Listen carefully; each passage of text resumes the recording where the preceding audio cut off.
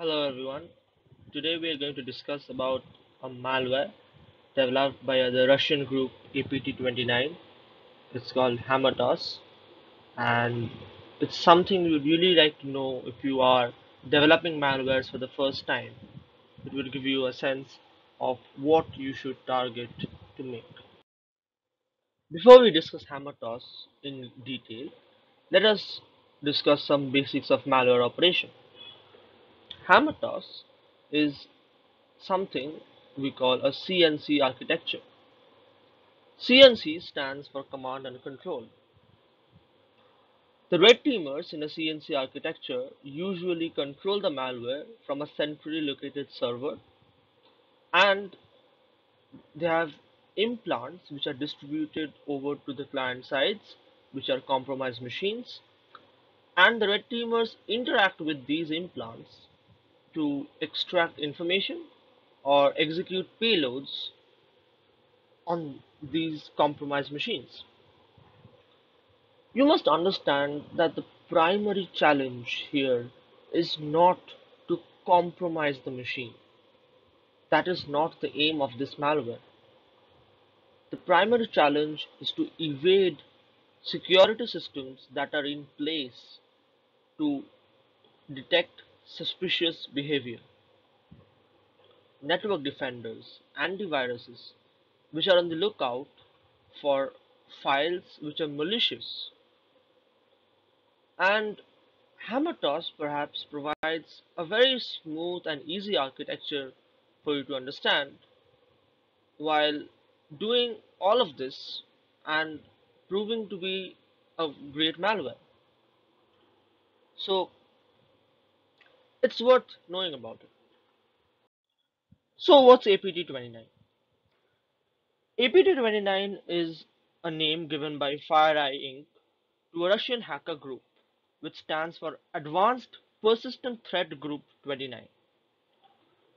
It's a group known by several names across the internet. I'll put links in the description if you want to read more about the group.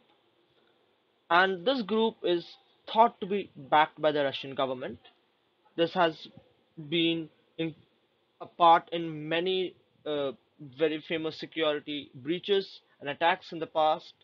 And this group is known for using very new types of custom malware for their attacks, architectures which are unique in design and are are very tough to analyze for several malware analysts.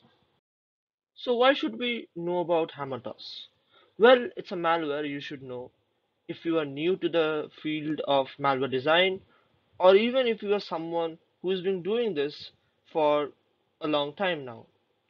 Probably you have designed malwares in several traditional techniques or used traditional techniques to hide them.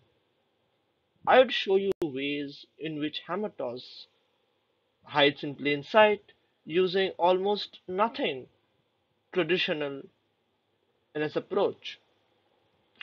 It works in a fashion which leaves no traces or does not raise a lot of flags in a system, and you would understand why it's so different from other more popular malwares out there, and why this backdoor, which it's a hammer toss, is a kind of a backdoor because it uh, puts your information, it leaks your information out to the red teamers. So how does it do that without leaving almost no trace? It's also pretty good to evade network defenders, and here I mean network defenders by almost any company, as the technique used here is not very specific to the architecture of the network defender working. You would understand that almost no network defender would suspect hammer toss on a machine. And yes, coming back to the same point, hiding the malware within the normal behavior of a person in the internet. How to make a malware behave like a person using the internet normally. Well, I discussed this from a offensive point of view, but if you are interested in the defensive point, you should also understand that when you are making your own network defenders, when you are interested to build your own network defenders sometime, you should be inspired from Hammertoss to understand how activity which you might think in your design as normal activity could potentially be dangerous, and how you should be on the lookout for such activities and how you could possibly identify them and make network defenders who would in future sometimes, if uh, you can, detect activities like Hammertoss, and essentially how antivirus designs or network defenders who work on a rule-based approach would not be able to detect Hammertoss on your machine. Therefore, discussing a few needs of artificially intelligent malware detection techniques in the future, because Hammertoss is a malware of the future. And this course, I would discuss all of it using simple tools or programming techniques you must have all heard about. They're not cutting edge code, or they're not some codes you will not have come across if you are into development of web apps, or you are into development of any application which uses the internet.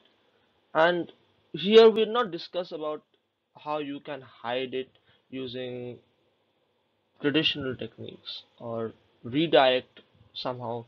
You will actually be using the services of several websites you use in your daily life, and understand how these can potentially be manipulated to work as a backdoor. Okay, so here you see a screenshot I have taken from the FireEye report. I attach the report in the description if you want to go through the report and learn about it. uh, uh, you could do that, and you could also read more reports from FireEye Inc. if you want, because they produce really good uh, malware reports and malware analysis. So coming back to the point, yeah, Hammertoss mimics a normal user. It uses Twitter, GitHub, Google Drive, something anyone would use to read text, download data, or upload data. If you are into malware, or if you understand, in a sense, what malware does, it exactly does these three things. It needs commands, it needs a directive as to what to do, it needs to get the command in a manner that is safe and which does not raise flags in the system, and it needs to deliver the results of this command back to the red teamer, also without raising suspicions in the system. In the screenshot attached, you can see that Hammertoss works in 5 very discrete steps, and these steps are important in almost any malware design. It's retrieving the command, going through a procedure to retrieve the same, decrypting the command. Most commands in malwares are encrypted because you really don't want to show them on clear text to any person who's monitoring the network. Executing the payload and extracting the useful information from the target and delivering it back to the red teamer, the person who is sitting at the command center. As we discussed, Hammertoss is a command and control architecture malware. Well, it does all of this using a very traditional technique called REST APIs. APIs are application programming interfaces. It's essentially a piece of code which help you interact with web services I would use the word web services because APIs are used in many places to help developers integrate those services within their apps. These services can be location services, these services can be something like social media accounts or anything which probably a developer would like to integrate in his app. So here it uses APIs from Twitter, GitHub, and Google Drive.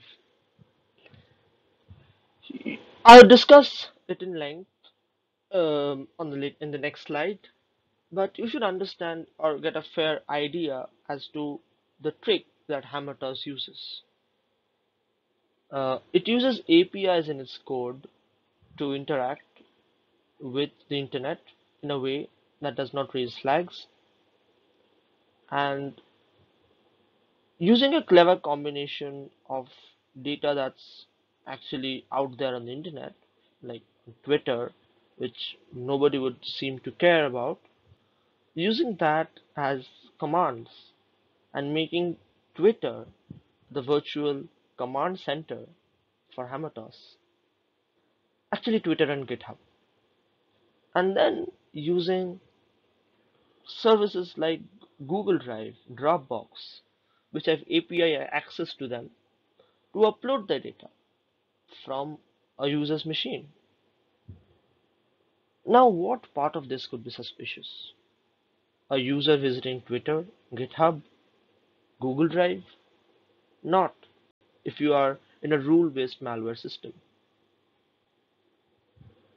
A rule-based malware system of detection is essentially where you use the concept of blacklists and whitelists, and you blacklist certain websites or web services as malicious, and you whitelist the others as authentic.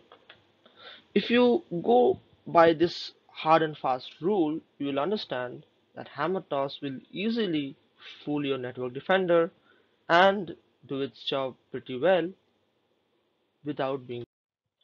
Okay, so now let's explore Hammertoss in some detail. Now let's take up the first scenario, getting the command from Twitter.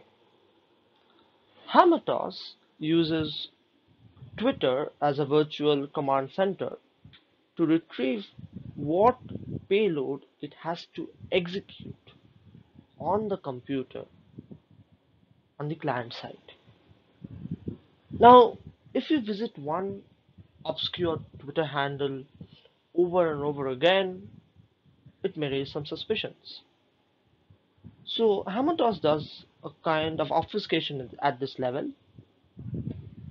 It takes randomly generated, I should say pseudo randomly generated Twitter accounts to get the commands. Both on the red teaming side and in the malware itself, there is an algorithm which predicts the Twitter account to be used as a command center for that particular day. Now, the red teamer, if he has to execute some command on the client side, tweets a very specifically crafted tweet on this Twitter account, and Hammertoss for that day knows which Twitter account to visit and essentially grab the command. Now, here Twitter is also directly not used as Twitter does not have a lot of encoding involved. The text is still HTTP, HTTPS, and if it's a command which directly gets transferred to Hammertoss, still there might be a chance for network defenders to catch it. So essentially, I'll show you a tweet in after a slide or two, and when I discuss the command part in some detail, you would understand that the tweet is a specifically crafted link to a GitHub page, along with some information and keys as to decrypting the command once it gets it. Now, after this generation of a random Twitter handle and visiting the same from the link I mentioned in the tweet, it goes to the next part, GitHub. Now, GitHub, as you might know, is an open source version control web service. It's something which is developed by Microsoft and it's used all over the industry for something called version control.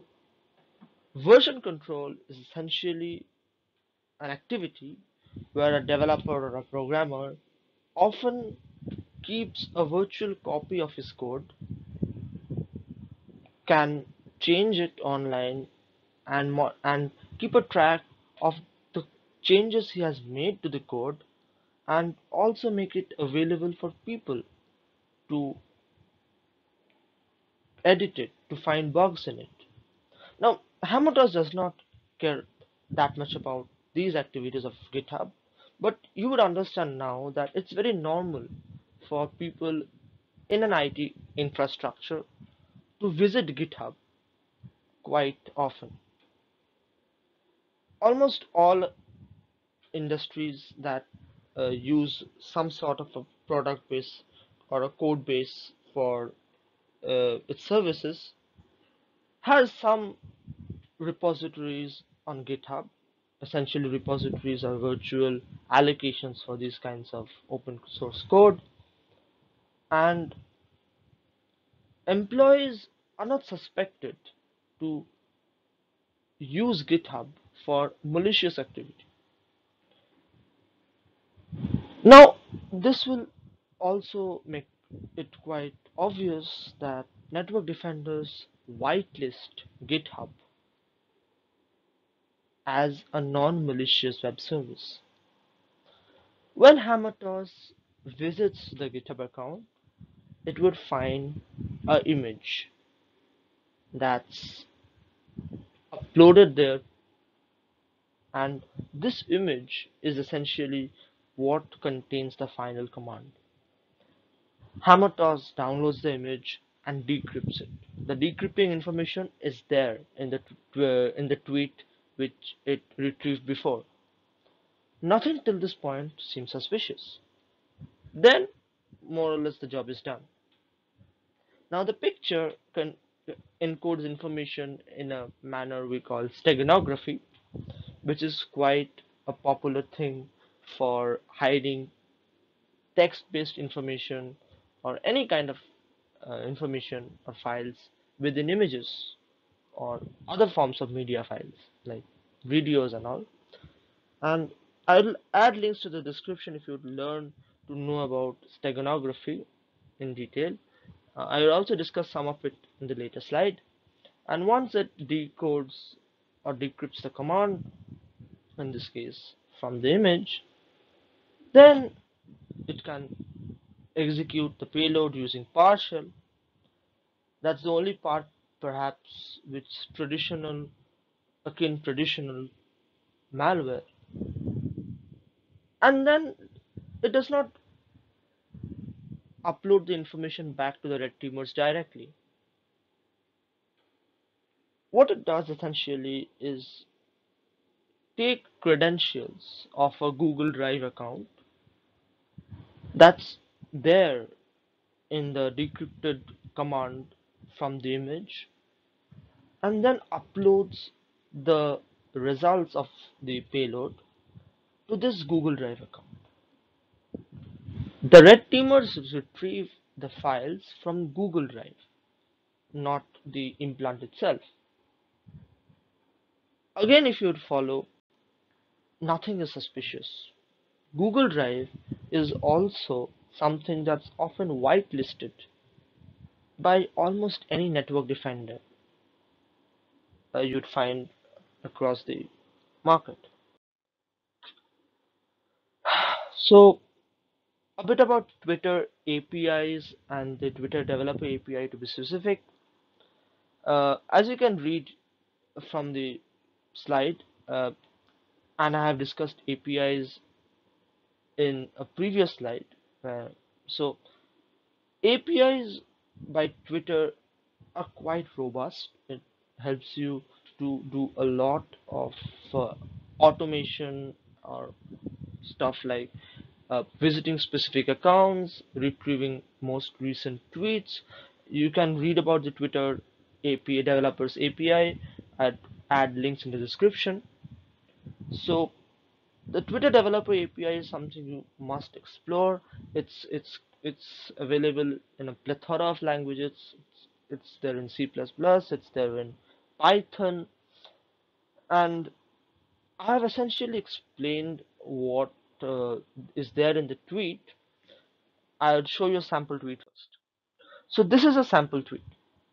It's by a random user that's set for that particular day by Hammertoss, and this contains essentially two parts.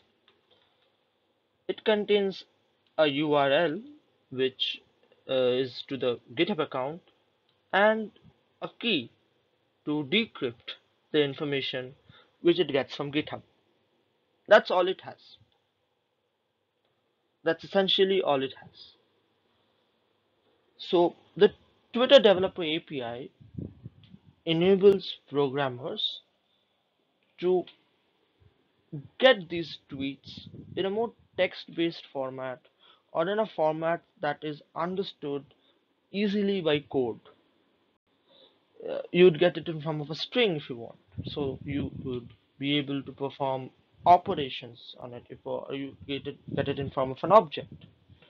So an API essentially takes in stuff that you normally see on the internet and converts it into structures which are easily understood by code.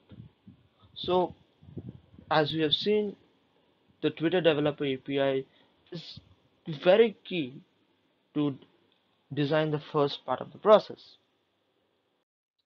Now coming to the GitHub repository and the image the malware would find there. So from the tweet, as I've discussed, it visits the URL in the next part, and here it gets an image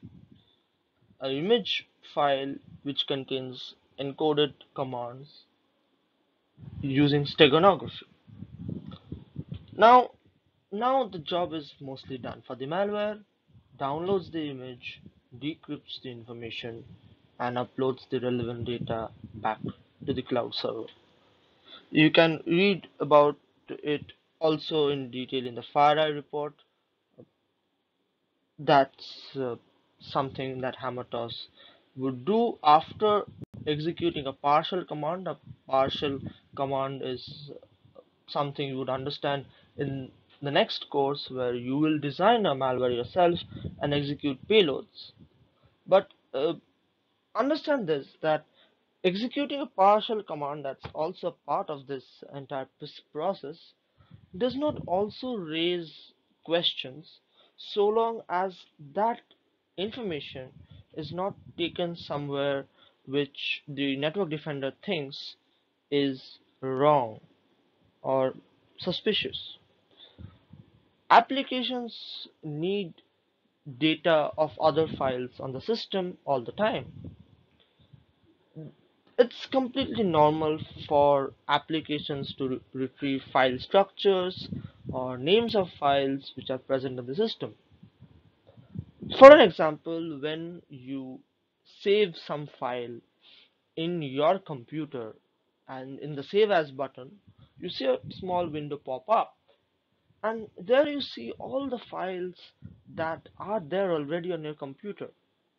So this application, in a sense, should get some information about your computer already, but that doesn't classify it as malware.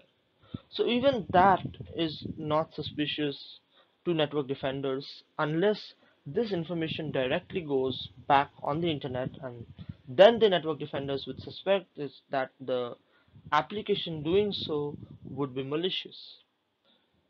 The GitHub repository is quite innocent looking, doesn't contain much of stuff that would raise suspicions, and the last step, for the prestige rather, it would use Dropbox or Google Drive to send information back. Well, this is what I had to mostly discuss about Hammertoss. Obviously, this is a very rough discussion on the topic. You would find it in better detail if you'd read reports or other stuff out there about Hammertoss that's filed by several intelligence agencies. But what is the takeaway from this course? The key takeaway is that whenever you are designing malwares, which essentially involve you communicating with the malware, think of ways which are innovative. Think of ways which do not adhere to the common and traditional approaches of exchanging messages or transferring commands to a web app. That is, try to generate legitimate traffic on the offensive point of view. And most importantly, from the defensive point of view, understand that not all legitimate traffic is legitimate. When you are making defenders, do not blacklist or whitelist websites or services, as you would understand that essentially that does not solve the problem at all. Rather, designing this rule-based approach, try to analyze the activity of the malware on the system in an intelligent fashion. Try to trace what it's doing. Try to understand if something is constantly downloading only images, or some links are being visited more frequently than other links, or if some link being visited even from legitimate web services do not actually make sense. You would have seen this, I guess, that Hammertoss uses pseudo-randomly generated command centers on Twitter. It's okay if a person visits some Twitter account like Bob123 or Melissa1992, but how normal is it for a user to visit accounts like BLOBPK7217293? So make your network defenders intelligent in understanding what traffic it's letting through. Have a more machine learning based approach, or a more uh, statistical approach to what is legitimate and what's not. And you will understand that Hammertoss is a very advanced and it's a malware that you would not expect to be on your system, but you should always be prepared for it. So that brings us to the end of this discussion on Hammertoss. I hope you liked it. Thank you.